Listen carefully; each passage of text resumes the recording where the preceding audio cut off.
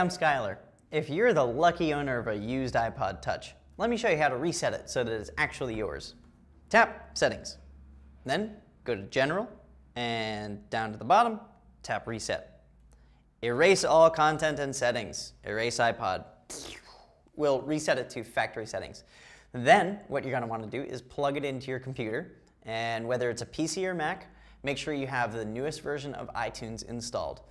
iTunes will launch automatically, and it will ask you if you want to set up your iPod as a new iPod Touch or restore it from a backup. Unless you've had one before, you'll be setting up as a new iPod Touch. Just type in a name for it, click OK, and it'll sync and transfer settings. After that, you will be the owner. Thanks for watching. I'm Skylar.